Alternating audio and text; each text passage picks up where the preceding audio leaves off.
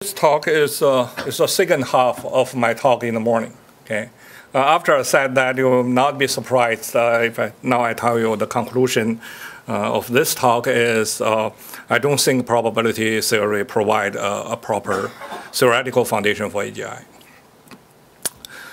Since the full text of my paper is already online, linked from the schedule, I'm not going to repeat it. Instead, I will focus on the 2 points raised by the two previous speakers. For Marcus' talk, I'm going to explain why my system is not an approximation of his model. For Ben, I'm going to explain why I think consistency cannot be assumed, even approximately. So first, for AGI and NARS, actually there are a lot of things we agree with each other, which I want to quickly summarize. Okay. I think the most important thing is both me and Marcus try to find a unified theory of intelligence and also see intelligence not as defined by concrete human brain structure or behavior, but instead by some kind of principle of rationality or optimization, which actually is not a belief shared by most of the AGI researchers. So I fully agree with what Marx just said about the need for unified theory and elegant formal model. Okay. And also a bunch of other things. Beliefs are uncertain, and we prefer simple models over complicated ones, and so on. The disagreement, I think, one way to summarize it is to use one sentence if we have to use one sentence. The right one is Marcus' sentence, so that he's looking for optimum solution or action based on the simplest world model consistent with a history of the system. On the other hand, my approach or goal of research is to looking for optimum solution based on available knowledge and resource. Okay. So you see there are very different assumptions about what's the restriction under which optimization are carried out. And this actually, there are a whole bunch of implications. Actually, if you compare it in detail, we actually assume very different environment for the system. We assume different experience the system get. We assume different models for the degree of beliefs. And we assume very different initial degree of belief and how to evaluate the system's action. And we assume very different resource supply situation within the system. Clearly, to actually fully explain those differences, it takes a much longer time than what I can do here. So instead of talking about all of them, I will concentrate on 2 points. One is Occam's razor, which is a cornerstone of the AGI model and the related work. Okay, I actually also agree with it in a certain version. You see, we need to be very careful about this thing. Okay, at least to me, there's 3 different interpretations of what we call Occam's razor. Okay. The original version is just simply simple hypotheses are preferred, which I agree. No problem about that.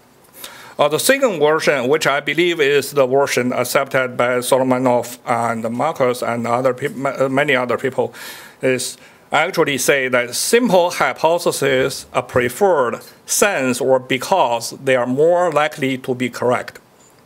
To me, that's a different hypothesis. Okay?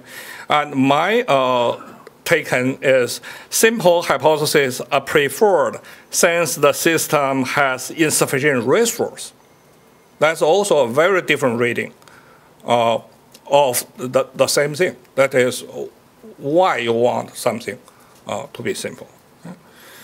So to me, I don't really say that Marcus' hypothesis is wrong. I just say it's a hypothesis. You need to justify it. It's not self-evident.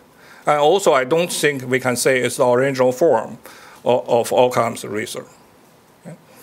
And also in the paper, I argue that in certain situations, you cannot assume simple things are more likely to be correct. For AGI in general, I'm not making that assumption. Okay, so that if some other model makes that assumption, that's okay, but you need to list that as an assumption you're making. So that's for this point. Another point for resource. It's well known that AGI is based on the assumption of infinite resource, and my model, NARS, is based on insufficient resource. To me, that Marcus just suggests, you can idealize the situation by using infinite resource as a golden standard, then everyone else using anytime algorithm to approach that as an approximation. I see it in a very different way. To me, that these two assumptions actually define two completely different problems. Okay, one reason, well, there will be a long discussion about that, but one reason is a lot of human cognitive mechanisms are developed completely because of insufficiency of resource. If you assume you can do exhaustive search, a lot of things doesn't even exist or doesn't even need to exist in the first place. Okay, most of the complexity of my work come from, I have to design a system which can probably survive and work reasonably well when resource is in short supply. Okay, then the suggestion will be, for example, if NARS is used only limited resource, if you give it more resource, of course it will provide better answer. I explained that in the morning, right? It's similar to anytime algorithm. When you give it more resource, it will work better. That's for sure. But why we cannot say that if you give it an infinite number of amount of resource, why not converge to AGI? Well, you see here, I said, I don't really know. I don't really know whether NARS will converge to AGI or not. Because frankly speaking, I don't really care. Why? Because to me, to be able to work with insufficient resource is a defining property for a system to be intelligent. If in some very special situation, I somehow gave the system sufficient resource, to me, the system doesn't need intelligence anymore. Okay? In that situation, what's the behavior of the system? That's irrelevant with respect to my design, which is all consideration is about so-called normal situation. The normal situation is a situation where you do not have the resource to do exhaustive search. Okay? So because of that, I basically say that I think to a large extent, Marcus and me, and we are actually working on different problems. Even though the problems have a relation with each other, I can learn from his work and so on. I don't think whether my model will convert to his model really matters as a standard to evaluate whether my model is properly designed. And then the second issue, consistency, Ben raised. Actually, I agree with Ben's technical conclusion. Okay? I just do not agree with his assumption. Let's see. First, let me clarify my position on consistency. Number one, I'm not saying consistency is bad. Consistency, of course, is desired. It's always a good thing. Okay? And also, myself is always try to be consistent, which is also true for my system. Okay? NARS is always trying its best to maintain consistency, to resolve inconsistency, and so on when it's running. Okay? And also, I agree with Ben that approximately consistent for practical purposes is usually good enough. That's also not an issue. And finally, I'm not taking this as an excuse for the inconsistency of my own theory. Okay, even just because I cannot be perfectly consistent, I say consistency is a bad thing. I'm not saying any of those. What I'm saying is inconsistency is inevitable in AGI system in general. Okay?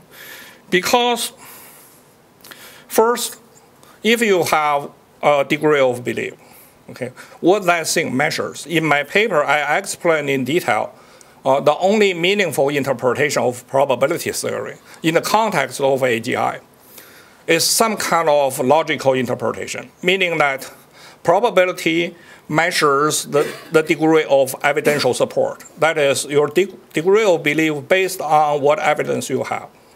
Okay? If we take that interpretation of probability theory, then I argue you cannot be always consistent. Why? Number one, new knowledge. New knowledge comes to the system all the time, which may come from a different knowledge evidential base. It's not necessarily consistent with what you already know. Actually, inconsistency in that aspect is a major driving force for learning. Okay, you learn new things. You see things not expected, conflict with your previous knowledge, and you adjust your belief system. Okay, so if new information is always perfectly consistent with what you already know, then a lot of learning will not happen in the first place. And also, in this case, you cannot even limit the extent of inconsistency. You cannot say that I don't know about the future, but they will be probably close to what I believe right now. You cannot even assume that. Okay? And the second one is for resource. If you are really doing Bayesian conditioning, by principle, whenever you have a piece of new evidence, you should recalculate all the belief, or almost all of them, or all the relevant one, which can be a huge number, even if it's not everything. I don't think any practical AGI system can afford the resource to do that calculation. Okay, I don't think any human being can afford that resource to do the calculation. That is, whenever you read a new book or you get a new piece of information, you reevaluate all of your relevant beliefs. That will never happen in any system. Okay? So because of that, each belief basically in such a system will have its own evidential base. And these beliefs based on different evidential support may have different degree of belief, and that inconsistency may be as large as any, larger than any, say, epsilon you can assume. Okay? You cannot limit that. So what's the conclusion? The conclusion, once again, probability is good. Probability theory is good, but its application is limited. It's applicable only when the resource and the knowledge requirement are satisfied. Okay? If you have the knowledge to set up a prior probability, and if you have the resource to do Bayesian conditioning to maintain it, then you use probability theory. Okay? The problem is, in most of the situations, we don't. Okay? And how about approximation? Well, I don't think we can call any violation approximation. If you don't use probability theory, if the axioms cannot be satisfied, and you still use probability theory, you can do that, but you cannot justify your conclusion anymore, unless you can give an accurate range of error or approximation rate. Okay? Otherwise, you're not really following probability theory. So once again, the conclusion is the one I proposed in the morning, that is, we need new models. That's all.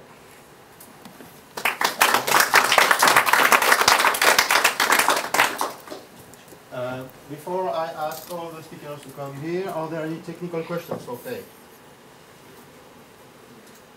Well, I'm not sure if it's a technical question, but it might be. So, hey, would you say that within NARS, the set of beliefs is probably approximately consistent? I mean, you said the inconsistency could be greater than any epsilon. Yeah. But that doesn't imply that it's not probably less than some epsilon, right? I don't know, and the system doesn't know. It cannot be guaranteed. That's what I'm saying. It just,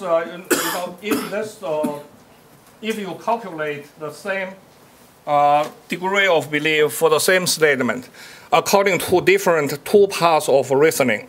If you're using different evidence, the conclusion may be the exact opposite of each other. It may be, but if you analyze an existing NARS system in real life, doing a real thing over time, and kept a record of all Well, beliefs, I can clearly give you a concrete example where the conclusion, one say yes, one, the other one say no, zero. yeah, That's that very easy to that get. doesn't address the question of whether a real NARS system in real life would be probably approximately consistent. Whether Well, most of the just time- say this simple example. Assume you're in a certain situation where your environment is manipulated by someone else. For a certain statement, they first give you biased evidence which all support a certain conclusion. Then they switch to completely negative evidence which are all against the same conclusion. Then you are going to run into an inconsistency, which can be very big. Yes, but that's a weird situation. It doesn't answer the question about ordinary life. That's actually not a rare situation. Many people. Not in China. Well, just think about this. When you grow up in a certain culture, you move into a very different culture. On a certain point, very often you see this kind of strong confliction about what you see now and what you believe before. I don't think you can say, okay, the difference cannot be more than 0.5, anything like that. Probably approximately correct isn't about the difference cannot be more than 0.5. It's that it's most of the time it's almost consistent. It doesn't rule out occasionally having wild inconsistency. Well, you need to be accurate. Then what do you mean by most of the time and approximately and so on? I see the intuition. I know that if the inconsistency is too big, the system will go crazy. Okay, it will be crashed down. I fully agree, and that's actually probably the reason of some people go crazy. It's just you cannot, in logic, assume that kind of thing will never happen to your system by design. You cannot assume that. I don't think you can. That's why I pose the question empirically for an actual NARS system in real life. Well, If you study for, the consistency of its beliefs as it went about its ordinary life. Not for our ordinary life, can you assume that we never run into that situation where a new information completely challenge our belief system? Can we assume that will never happen? No, but I think that for most people who are not crazy, their beliefs about most things they encounter in life are probably approximately consistent. Oh yeah, that may be true, but I don't think we can design AGI system based on that assumption. But even if people obey that, you don't think you could design an AI system based on that? Well, if we obey that, that basically means we are lucky so far. Well, I agree that the architecture could become wildly, like OpenCog could become wildly inconsistent if you put it in the wrong environment or tried to drive it insane. Yeah. But I don't think it would become wildly inconsistent Well, in the appropriate ways of raising it. And probably, yeah, I see it's a reality. But now the problem is, can you design your inference rules according to the assumption that it's dealing with a belief distribution which is approximately consistent? Can you assume that? I don't think how you can justify that decision. Design it so that it would work well in the case where its life experience will let it be probably approximately consistent. And I didn't try to design it to work well in a completely insane situation. Well, I think I don't have more to add.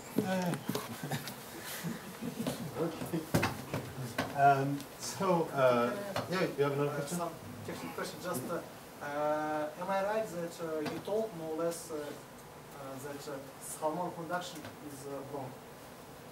What is wrong? Salomon conduction. No, I don't think it's wrong.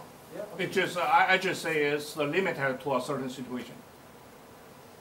Oh yeah, that reminded me of another technical. Is it technical as the last one, or? More technical. Okay, good. Because my question is, there are theorems that you probably know in statistics which show that if you have a bunch of models induced from some data, then the more compact models are less likely to be overfit to the training data and to extrapolate to the testing data, right? So if you take like 1 million date items and induce a pattern from half of them, and there are many, many patterns at work, the smaller ones are more likely to actually hold in the other half of the data. So yes, I that know. seems like an actual foundation for Occam's razor. But most of those kind of proofs are based on the assumption that those data follow a certain, maybe unknown probability distribution. If you cannot assume that, I don't think you can prove anything. You can. You don't need to make a distributional assumption for that. Show me the proof. Okay. I mean, that's all non-parametric. Okay, let's all six speakers, please come to the panel session.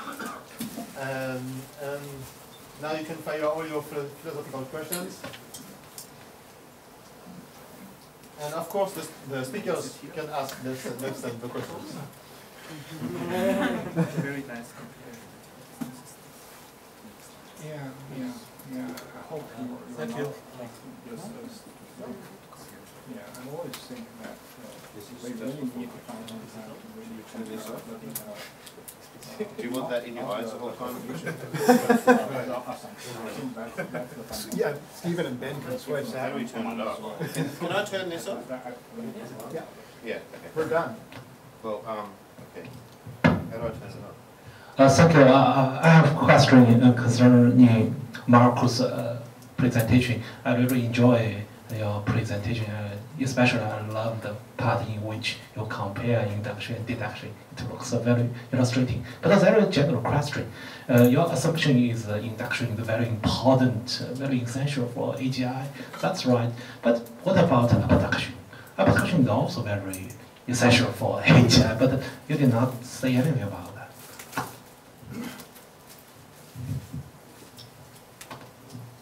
Well, okay. There's a lot of things which I haven't talked about. I mean, if you look at what intelligence, I don't think so. What is usually associated with intelligence, say creativity, generalization, pattern recognition. There are lots of things which I have not talked about, and they, if the claim that I see is general intelligence, general intelligence, then there must be emergent phenomena. Yeah. Okay, so now with abduction, it's induction to an explanation. Yeah. So what is an explanation?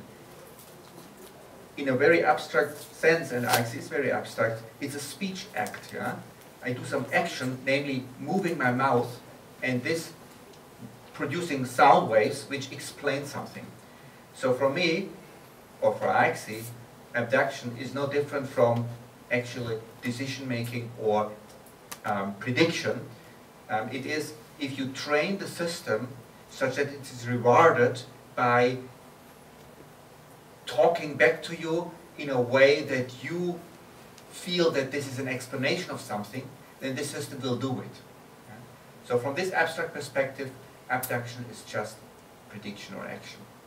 I mean, if you go anything a little bit more sort of concrete, you know, and you want to implement the system, then of course, I mean, like the interface systems like speech recognition, vision, and motorics, you need special purpose modules. And maybe you need a special purpose module for abduction. Yeah? But I believe that these modules have to be sort of well integrated, and a lot of parts of these modules have to be learned also with the system. And so in principle, in theory, the system will learn to do abduction and all the other systems. In practice, probably you have to sort of put that. Can I say more? My question is, there is some asymmetry from the ordinary perspective between decision-making and abduction. For example, I have the phenomena that the floor or the ground of Beijing city is wet, the phenomena to be explained. And the explanation is it rained yesterday. So that's a past tense. I need a hypothesis that happened in the past explained current event. But decision making or prediction is always towards something to be done in the future. We will use another future tense. So I think there is some asymmetry between the two.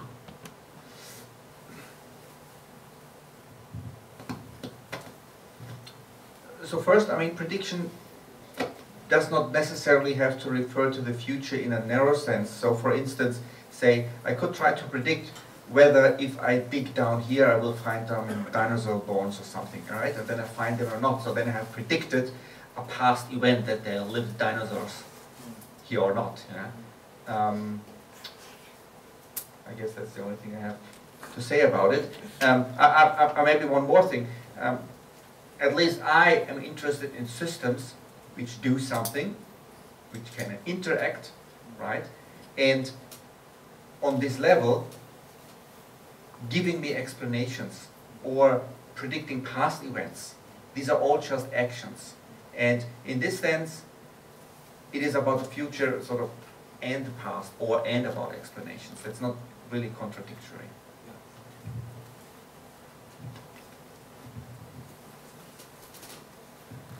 I also have a question to Marcus. So I liked your slide where you give a like a universal AGI formula where is a maximization of the fitness like among different algorithms.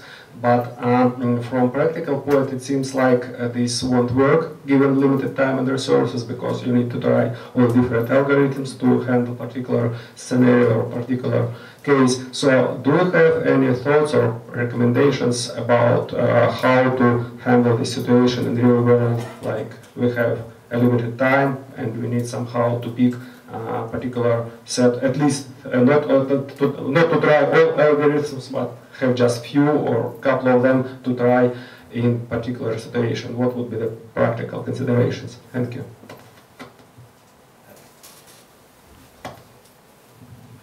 So we'll spend quite some time on Saturday on that, and indeed meanwhile, so the first 5 years, 2000, I invented the model, and then the first 5 years I just concentrated on the theory.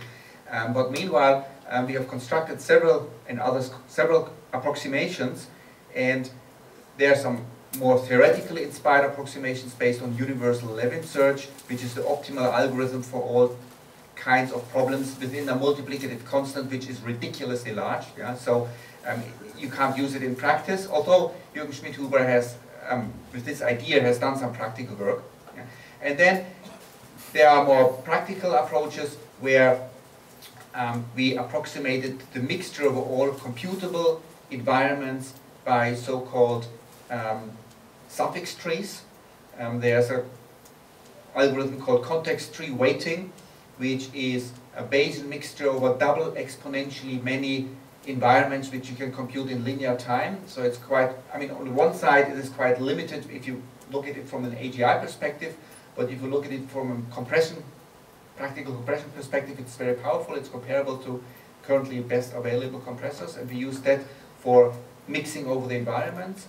And then for the search part, for the expected max search, we used some ideas from Computer Go, which in 2006 have been invented by a group in Canada, where you do two things. The first thing, the expectation you estimate by sampling, and then at the end you do some rollout policy to get a larger horizon. So these are some tricks we just took there, which are very generic, and with this we are now able, so we have implemented the system and we can play tic-tac-toe, Pac-Man, a simple form, a very simple form of poker.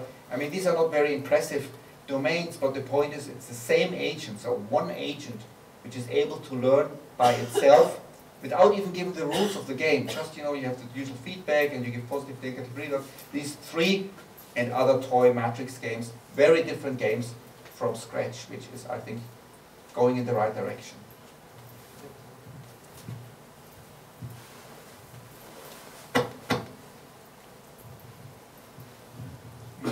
I'm not sure if it is a technical question, so I'm now asking Ben and Pei about consistency. Do you have any working definition what consistency is? Because, for instance, for AGI system or any complex system, if an AGI system doesn't crash, we could say it is consistent, yes? Or with the best example, if you place your very intelligent system in alien world, it would become inconsistent for some time, but after some quite a long time of learning, it would again become consistent. So the question is, do you have agreed working definition of what consistency is? Anything different than just not crashing? Yeah?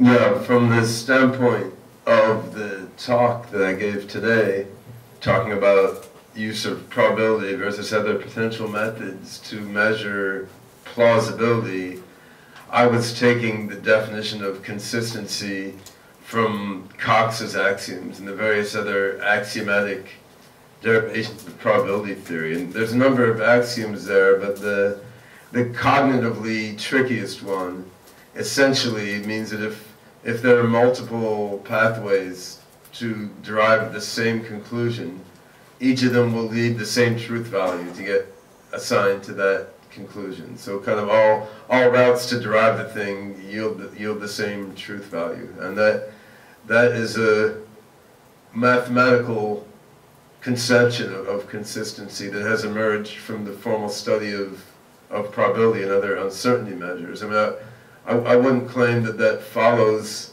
that encapsulates the intuitive notion of consistency fully, but I think it's somewhere in the right vicinity, because consistency means multiple things are all the same, and this is like multiple paths to get to the same goal give the same answer. And if you really want to formalize that in the concept of a real agent in a real world, I mean, you could probably do that by looking at different, very, very similar situations. But that's the working definition from the point of view of thinking about the applicability of probability to AI, anyhow. Yeah, I'm basically using the same working definition. That is, for the same statement in a system, if you try to derive a conclusion about it from different paths, whether you assign the same truth value to it. If you can guarantee you always assign the same truth value for the same statement is consistent. Otherwise, it's not.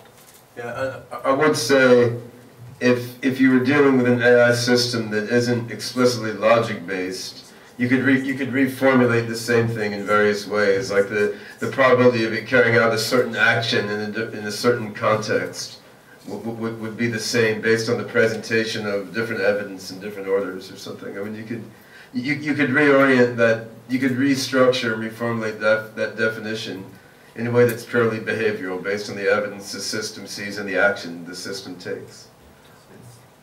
If I may, that's exactly what I wanted to comment on or ask sort of Ben. How relevant is consistency and how is it defined if it's not logic-based? And many systems like a neural network, there's no logic in there. And do we then really need consistency? I'll assume you have a neural network and, you know, if it's in this mood, it outputs this, and if it's in another mood, it outputs this. Who cares, right? Yeah. I mean, the problem with logic is if you have an inconsistency, you can prove everything, and then everything breaks down. But that is not the case if you have inconsistencies in other ways, right?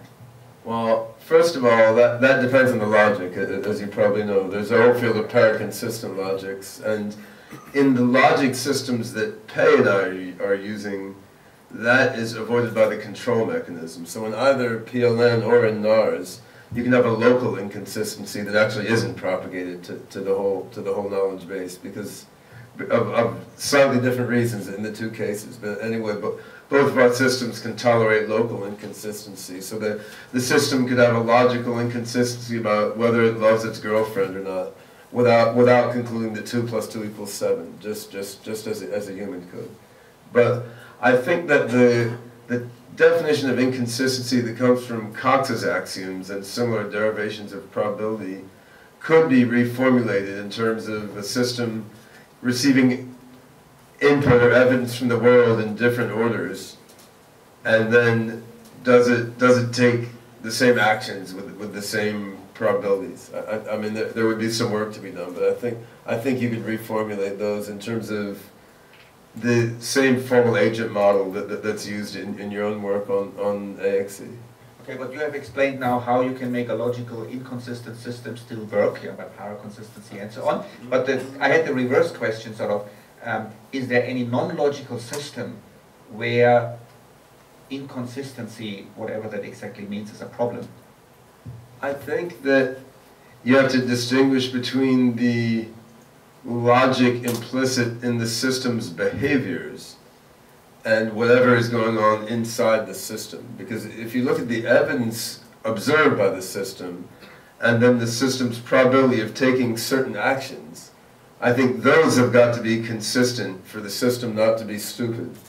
On the other hand, what happens inside the system's mind need not be describable in terms of logic. At least I'm not sure that it needs to be describable in terms of logic. It could be some weird nonlinear dynamical system of a neural net or evolutionary algorithm or something totally different. But as long as it was consistent in the probabilities of its behaviors, based on the order of presentation of its evidence, you consider it consistent externally as an observed system. For neural networks, I would say that maybe consistency can be defined in terms of convergence. For example, if the system persists in a bad behavior consistently, then maybe it can be said to be inconsistent. Yeah. Well, I have a question to Marcus. You mentioned about free lunch theorem and its irrelevance because it is based on unrealistic uniformity assumptions. On the other hand, such methods as Levin search are Pareto optimal, and this optimality also assumes some universal assumption about different environments. So can you say the same thing about Levin search as you said about no free lunch theorem?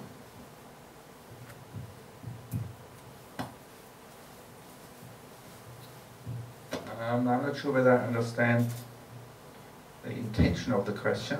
So I mean, I definitely cannot say the same thing about Levin search, what I can say, or what others have said about the no-free lunch theorem, because I mean, the no-free lunch theorem is there, right? And this does not hold for, actually I'm not exactly sure how to phrase it in terms of Levin search, but in terms of, say, Solomonov's prior, right? I mean, there is a free lunch for Solomonov's prior. So we have a paper about that actually, 1 or 2 years ago. And so, does it answer your question? Or maybe your question was about how can I justify this different kind of assumption which I make with Solomonov, or? Yes, the question was that what's the real difference between a no-free lunch theorem, because it is based on uniformity assumption, and more weakly, Solomonov priors are optimal also in sense of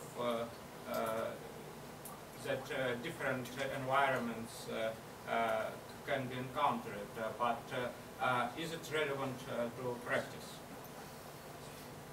Well, it is definitely relevant for the question whether AGI systems are possible at all. If the assumptions in the no-free lunch theorem were true, then the theorem would say, essentially interpreting it, AGI is not possible. Okay? So what now we look at the real world, and the real world is not white noise, so the assumption is wrong. And the question is, can we replace it with something which is more realistic, but still not biased towards very particular situations? And that is what Occam's razor gives us. It is a bias towards simplicity, and a bias towards simplicity is not a bias towards any particularly interesting problem. Yes, it is a bias towards problems which are generically interesting, not to specific problems. And that is what Solomonov's prior does. And there is a nice relation between the uniformity assumption and Solomonov's distribution. So if you take a uniform prior on the input tape on a universal Turing machine, and you ask what distribution you get on the output tape, then you get Solomonov's distribution. Yeah? So you can say Solomonov's assumption is that someone, say God, has created uniform random noise, but then he piped it through a universal Turing machine to make something interesting out of it.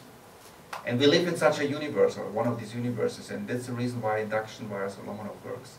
And yes, okay, I mean, is it practically relevant? Yes, Solomonov is computable, we have to approximate that, but we do that all the time. Look, we have data compressors.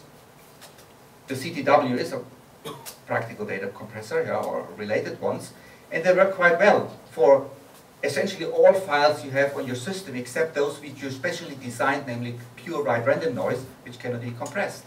Yeah. So this idea works for essentially all files, although we know that on a uniformity assumption, most files cannot be compressed. Okay. Can you continue your question afterwards, please? We would just like to ask one final question, and then we'll close the session because it's getting late. Thank you. Discuss it offline. So my question goes to Salem, Stephen, and Sergey. And since we're on this whole issue right now of levels of consistency, I'd like you three also to address these issues, your thoughts and how your systems might handle or not these different levels of consistency. Yeah, I would add either consistency or approximate consistency. Right. Probably approximate. Yeah. Well, my understanding of inconsistency is more close what he said about paraconsistent logic. I think that inconsistency depends on the language that you use. For instance, in propositional logic, it's very clear. It's the absence of the models. If you have information, if you have absence of models, then in probability, it means the distribution is not normalized if you have information.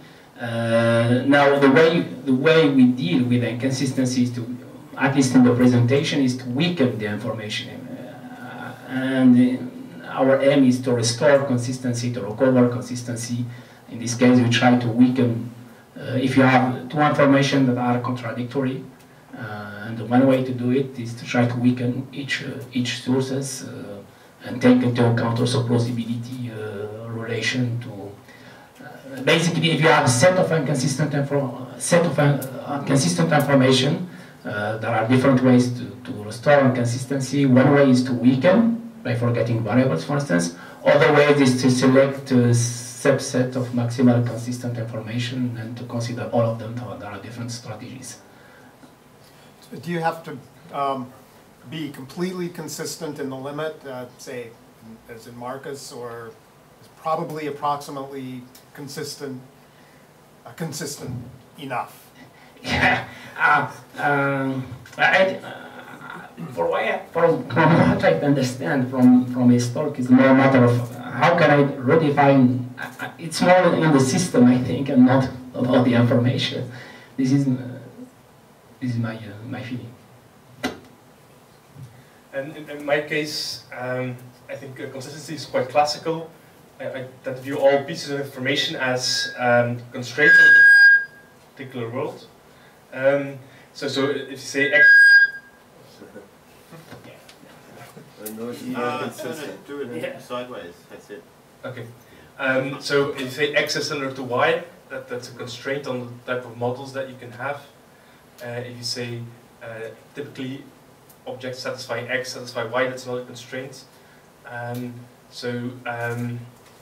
Typically these constraints will be inconsistent, and restoring consistency would amount to relaxing some of these constraints in one way or another. So standard form of consistency, like in a constraint satisfaction. Yeah, but our work was about MDP environment, so it's not so connected, consistent. So I guess it's also about the convergence of the values. But, I mean, what do you exactly mean? Convergence? Are the Q values of the algorithm for learning. Yes, but what do you mean? Okay, I didn't catch what exactly you mean. Sorry. Any last comment by one of the participants? No? Okay, so thank you very much, everyone. Let's thank the speaker again.